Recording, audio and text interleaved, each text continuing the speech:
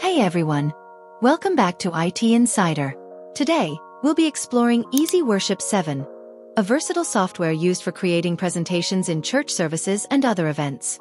We'll walk you through the basics, including adding songs, scriptures, and media. Let's get started. When you open EasyWorship 7, you'll see several key sections. The resource area on the left includes tabs for songs, scripture, media, and presentations. The schedule area is where you build your playlist for the service. Click on the Songs tab in the resource area, then click on the plus button to create a new song entry. For example, let's add the song Amazing Grace.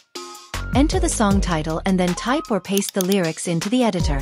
To format the text, you can adjust the font size and style in the Inspector panel on the right. You can also set up a background image or video for the song by clicking on the Backgrounds tab and selecting your media. Next, let's add a scripture passage. Click on the Scripture tab in the resource area. You can search for a specific passage by selecting the book, chapter, and verse. For example, let's add John 3 verse 16. Once you've found the verse, double-click it to preview, or drag it directly into the schedule area. You can also add a background to the scripture slide in the same way as for songs. Now, let's add some media to our presentation. Click on the Media tab in the resource area.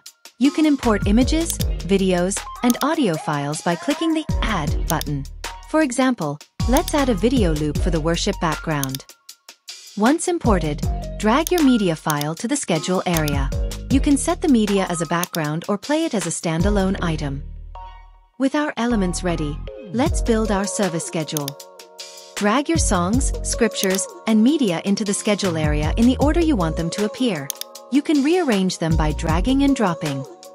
To present an item, select it in the schedule, and it will appear in the Preview section. To make it live, double-click the item or click the Go Live *** button. The Live panel will show what's currently being projected. And that's a wrap! We've covered the basics of using EasyWorship 7, from adding songs and scriptures to setting up media and running your service schedule. If you found this tutorial helpful, please give it a thumbs up and subscribe to IT Insider for more tech tutorials and tips. Don't forget to hit the bell icon to stay updated on our latest videos. Thanks for watching, and we'll see you in the next video.